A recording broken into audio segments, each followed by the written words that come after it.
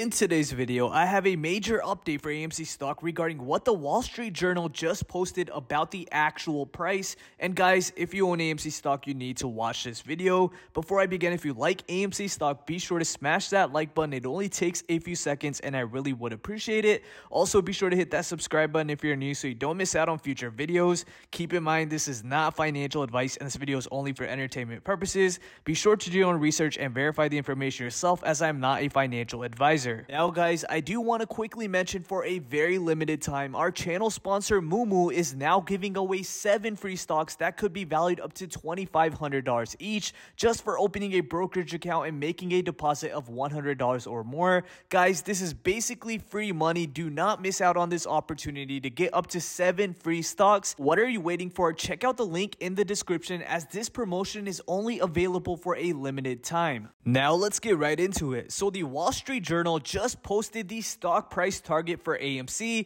along with the analyst ratings, and guys, I need to share these with you because this gives us some clues to what Wall Street is expecting with AMC going forward. So let me share these price targets and analyst ratings, and then I will tell you what I think about them along with my own prediction. So according to the Wall Street Journal analyst ratings, 3 analysts have given AMC a hold rating and 4 analysts have given AMC a sell rating. Overall, the consensus is underweight, which means that the analysts think AMC will perform poorly over the next 12 months. This can mean either losing value or growing slowly depending on market conditions. Furthermore, guys, here are the analyst price targets for AMC. So you can see the high price target is $11 per share, the median price target is $6 per share, and the low is a laughable $1 per share. When averaged together, the price target comes to a whopping total of $5.60. I believe these price targets are for the next 12 months. Personally, I do think AMC could continue to trade around $11 to $15 per share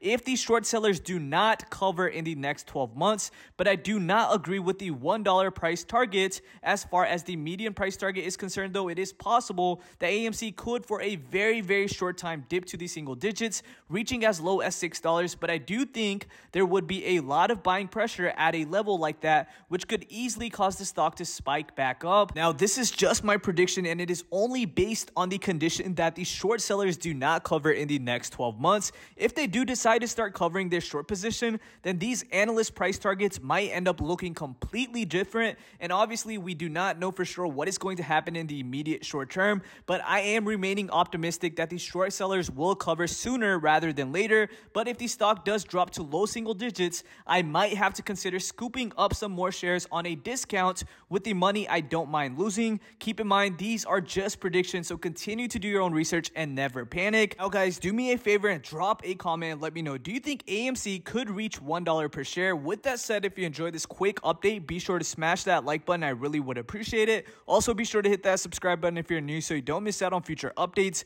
Keep in mind, this is not financial advice and this video is only for entertainment purposes. You should never make any decisions to buy, hold, or sell stocks based on this video.